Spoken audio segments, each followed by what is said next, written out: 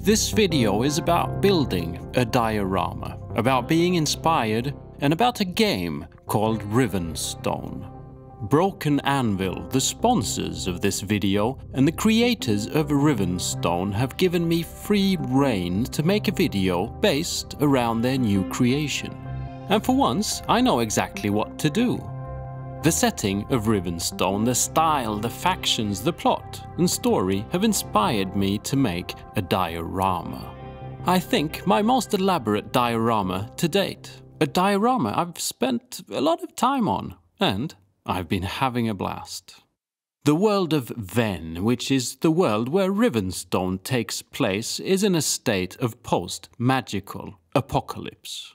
The inevitable recklessness of people rich in both power, illusions and grandness, and the world's most powerful substance, led to magical use of catastrophic proportions. Everything went bang, not in a good way. Imagine Fallout, the computer game, but swap out the plutonium and related radiation with magic and magical radiation. Torrents of magical energies have ravaged Ven since the bang. Magic that has reshaped and twisted the landscape and its inhabitants. This is something I want to reflect in my diorama, a landscape that is a little wrong, cracked and rugged, a little weird, also coloured a little wrong. Well, at least coloured a lot. And something that is relatively untouched, a wilderness untouched for centuries, left to thrive in its new altered way. Because it has been untouched, only now, centuries later, have the magical storms diminished and the inhabitants that remain, the survivors, can again venture forth. Some have survived this colourful and probably quite sparkly apocalypse by hiding in shelters protected from the magic storm, underground or behind magical barriers. Others survived by mere resilience and strength of constitution. Some have changed a little, altered by magic. Some have changed completely. And saying that they survived might be a slight exaggeration, even though they still do walk the earth that is Ven. Magic on Ven is so present, so concentrated that it crystallizes. We call it Rivenstone. Magic you can touch, magic you can mine, harvest, and hang around your neck for a lot more fun than just a pretty display of wealth. Rivenstone is spread all over the land, awaiting to be picked like mushrooms, only magic. Oh, yeah. This, probably the main feature I want for my diorama. A Rivenstone deposit, glowing in all its magical glory, reminiscent of Homer-esque plutonium, just a little more pink. Now, Rivenstone can be used as a physical fuel, an espresso boost of your magic vein, to enhance the performance of traditional acts of magic. You know, like Shazam, pink, fireball.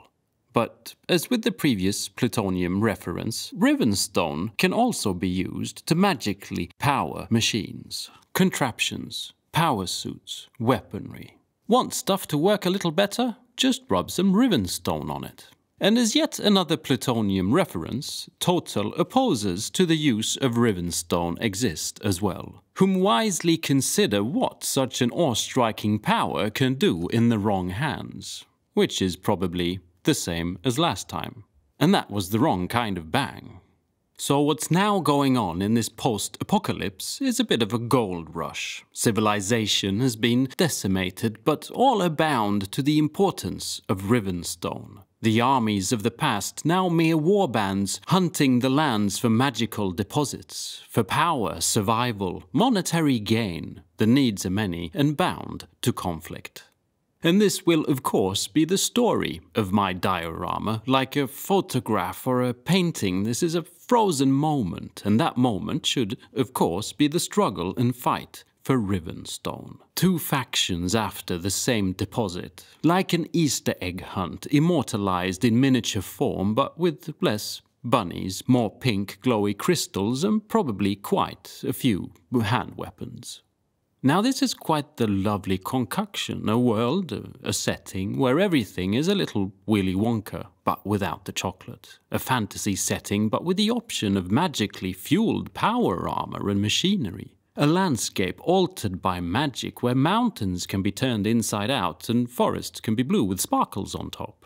Factions that are altered, bound or possibly even cursed by magic. And so let's talk a little about game specifics. Rivenstone is a skirmish-style tabletop wargame. A player's warband typically consists of 8 to 15 models and come in different factions, like the Shattered Empire, that's the humans. Oryx, sort of orcs. The Iron Guard, dwarf folk. And the Risen, it's the dead humans, but that have yet to stop wriggling. The starter boxes for these various factions are fully playable warbands and consist of everything you need to play the game right out of the box. Not only miniatures, but rules and dice and rulers and all that stuff. The miniatures are produced in Cyocast Hard, a plastic that holds crisp details and produces durable miniatures. Brent from Goobertown Hobbies recently made an introductory video on Cyocast that I can recommend for the curious plastic enthusiast. And I mean, just worth watching because of Brent, because he's in it. The Oryx miniatures used in this video are Cyocast. When given the opportunity to choose miniatures for my diorama, I really wanted to feature the dwarf faction, the Iron Guard. The story of these dwarves is great, essentially surviving relatively well in their underground cities, but worried about the future of trade and thus making money. They decided that everyone would just be better off if the Iron Guard owned all mining rights to Rivenstone, so that they in turn could sell it to those with the fattest wallets. I also enjoy the visual aesthetics of this game and its miniatures. As Dana Howell already has pointed out, please do check out Dana's video on Rivenstone, by the way. Anyway, I enjoy the flirtations with visual aesthetics, reminiscent of computer games like Warcraft. The Warcraft I used to play as a kid, before there was an internet and we all lived in caves and ate dinosaur eggs with flint utensils. There is a cartoonesque vibe not only in the graphics but in the miniature sculpts themselves, to my eye playful.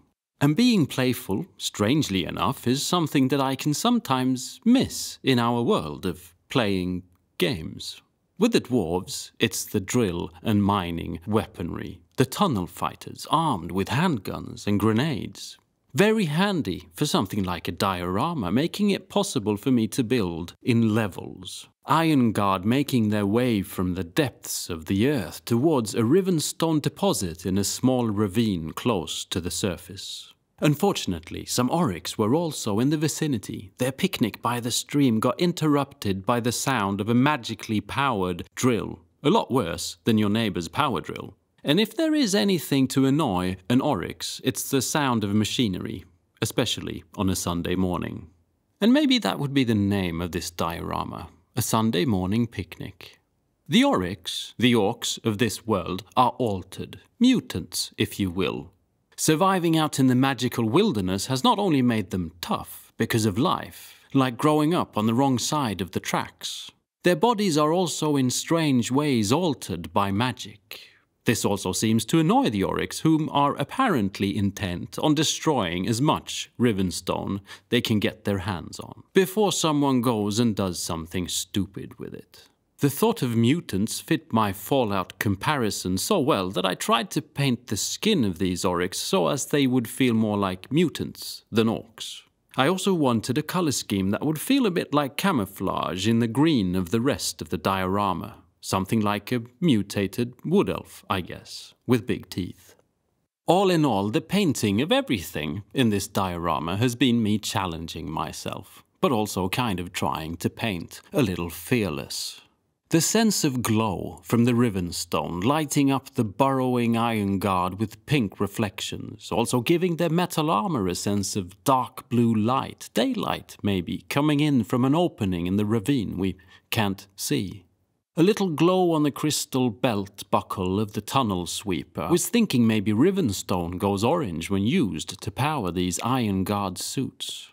The skin of the oryx I've blended in more colors than I've ever tried before on skin. Blue, purple, red, yellow, green. To get depth and texture and, well, something not flat. Toning in cooler colors into the shadows is something I've been trying on the entire build and miniatures. Also to try and balance out warm and cool tones. More on feeling than by use of a color wheel. In the end, with the final piece, it's actually a little weird. The idea that everything we see is slightly altered by magic made me just try and use all the paint without apparent logic. And in the end, I personally feel that this is one of the most realistic paint jobs I've ever done. I guess, at least to my eye, the world really is magic. By now, you would have noticed that my narration and what you are seeing is not always connected. This is not an attempt at a new style of video, more so a reflection on the time spent on this diorama. The oryx skin could have been a video in itself. So could the OSL glow, or painting Lenny the Frog, christened by you, by the way, during a live stream. Narrating every step of this build would have made a very long video. Instead, I'd like to make a short one and talk about some memorable highlights. First of all is of course the fact that Rivenstone is now running as a Kickstarter. Link down below in the description.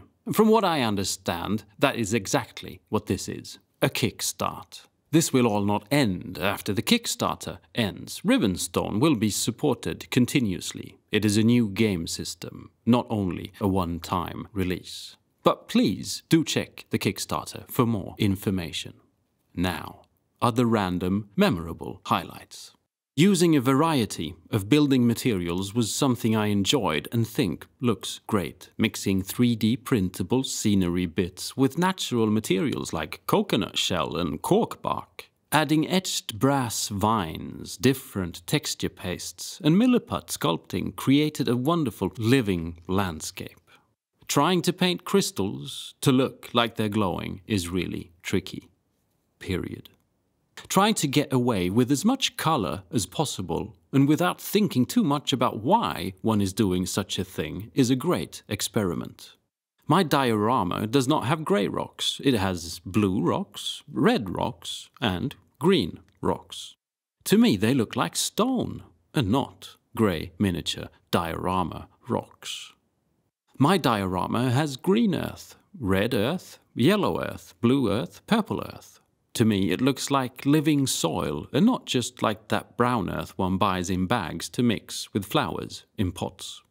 And the same goes for skin, in this case a mutant version of Caucasian skin, but regardless of mutations, I've been surprised at how many different colors I could add while painting skin tones.